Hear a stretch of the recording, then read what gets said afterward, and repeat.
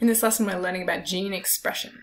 So our focus here is about protein synthesis in this dot point, but there is a lot to it. All right, so the basic flow of information in a cell uses the genetic sequence of the DNA to create a polypeptide or part of a protein, right? And this overarching process has a few steps, and these are the processes that we're zooming in on in this lesson. So transcription and translation are two of the vital processes. We're going from DNA in the gene to essentially getting to an endpoint of a polypeptide chain. Transcription and translation are doing that. All right, so let's think of DNA instructions as you would a giant book in the reference section of a library. Let's say it's a giant cookbook and you want to make a recipe from it, but you aren't allowed to check these books out from the library. So you go in, you photocopy a few pages from the book, and then you take the photocopy home and you make the recipe. Essentially, that's what's happening in protein synthesis. The information stored as DNA needs to be used to synthesize a functional gene product, but the DNA can't be removed from the nucleus, right? There's too much of it, and it's important that it stays in there for regulation and use later on. So the cell's got to make a copy of what it needs, move these instructions to the cytoplasm, and then make the polypeptide chain there. Okay, both DNA and RNA play important roles in this process. So remember that every cell in a eukaryotic organism within a nucleus will contain the exact same DNA, but we know that each cell is specialized and therefore it doesn't contain the same structures or proteins as one another in different tissues, right? And this is because not all genes are all expressed at the same time. So a red blood cell needs the polypeptides made for hemoglobin, but you know, the ones for keratin and substances which strengthen our hair and nails, they're going to be needed in the skin, not the red blood cells. So genes need to be turned on or off depending on the needs of the cell. There is no point wasting energy making a protein it simply doesn't need. And this is all part of gene regulation, which we'll look at next lesson. All right, the first step in this process is transcription, which transcribes the DNA into a strand of messenger RNA in the nucleus. Now this happens in 3 stages: initiation, elongation, and termination. To start with, the proteins known as transcription factors bind really close to the start at the promoter sequence of that gene, and this is going to help an enzyme called RNA polymerase attach to the DNA strand at the promoter region. It then unwinds and unzips the DNA, breaking those hydrogen bonds between the bases, which exposes the nitrogenous bases, similar to the start of DNA replication. So this opens up a little bubble in the DNA. It's about 15 bases long, and the RNA polymerase must find the start codon on the DNA strand, and this is TAC. RNA polymerase then moves along the DNA strand, and it's going to read in triplets of these base pairs. Now, while it does this, it's attaching these free-floating complementary RNA bases, so C with G, but A with U this time, right? Anyway. And it's going to progressively form a strand of messenger RNA. It's single-stranded, and this is what mRNA is. Now, the transcription bubble is open at the RNA polymerase, moves along it, and it closes behind it to recoil once it's finished with that section. The bases here are added from 5' to 3', so it's building the strand by attaching bases at the 3' end. The RNA polymerase is going to keep attracting those nucleotides to build the mRNA strand until it reaches the stop codon.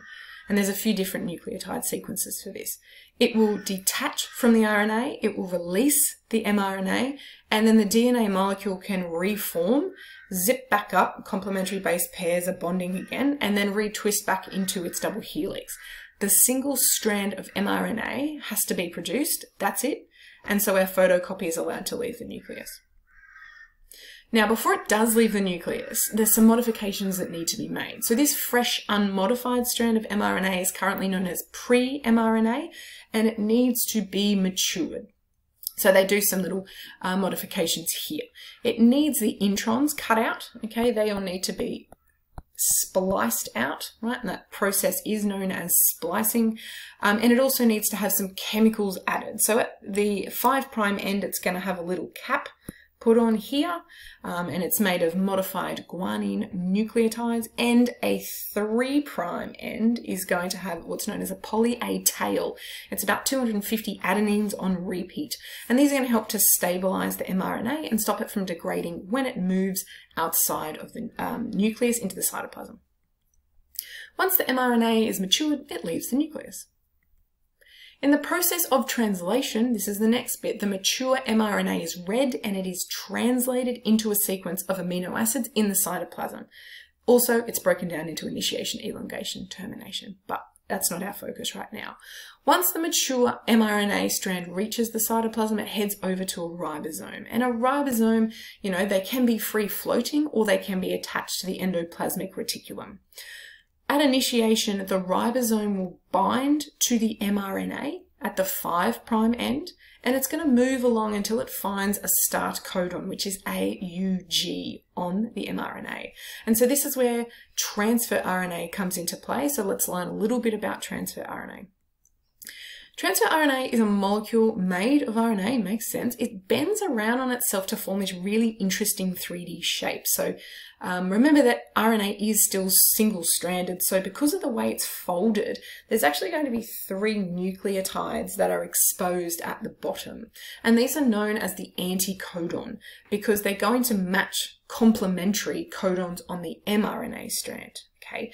Now this anticodon is associated with a specific type of amino acid, okay, because that's what we're actually doing here, and they carry this amino acid at that point, right? Here's that attachment site right there. The anticodon and the amino acid are a matching pair. So if the anticodon is AAA, then the amino acid on top will be a specific amino acid specific to that tRNA molecule, and it's going to match, its relevant codon on the mRNA. And there's about 20 amino acids to choose from. Right, so the ribosome has bound itself. Let's see if that can work for us. Hang on a moment. Sorry, let's go again.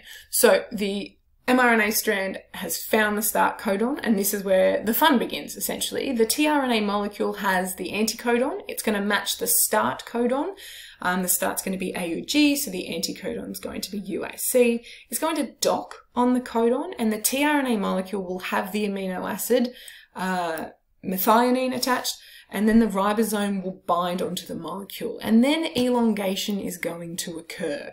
So another tRNA molecule with a complementary anticodon will match the next one, and it's going to keep doing this over and over. It'll attach, deposit its amino acid onto the methionine, and a peptide bond is formed. Then the ribosome is going to release the tRNA and it moves along the mRNA strand to continue. So you can see that process happening in this little video. It's going to keep happening until that amino acid chain keeps on growing. Now this is going to keep happening, and that really long string of amino acids is going to be formed. The ribosome will retrieve a tRNA molecule that matches that mRNA strand. So that's the ribosome's job at this point. It's going to grab that relevant tRNA, it's going to bind, it's going to take its amino acid, it's going to deposit it onto the growing chain and form that bond. So the order of the amino acids directly relates to the order of the nucleotides seen on the mRNA strand, which was copied from the template DNA strand. So some amino acids are coded for by more than one codon, and remember there's a stop codon and start codon seen in the mRNA strand as well. So eventually the ribosome reaches a stop codon, okay, and the polypeptide chain is released from the ribosome into the cytoplasm or the ER. Okay.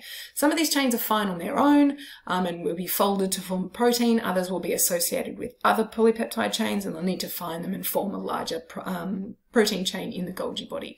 Now, sometimes an mRNA strand can be read over and over again to make however much of that polypeptide that is needed. And other times the mRNA strand will simply break down and be recycled by the cytoplasm, as free nucleotides. So this is a really complex set of processes, and I would recommend watching a few other videos to see the whole thing in a continuous fashion. It will take a bit of practice and reading to understand these processes, and you will have heaps of questions about them. It's new and it's exciting for us, and we will cover a lot more of this in class. We have a few lessons dedicated to this, okay? So read over what you need to get out of these processes.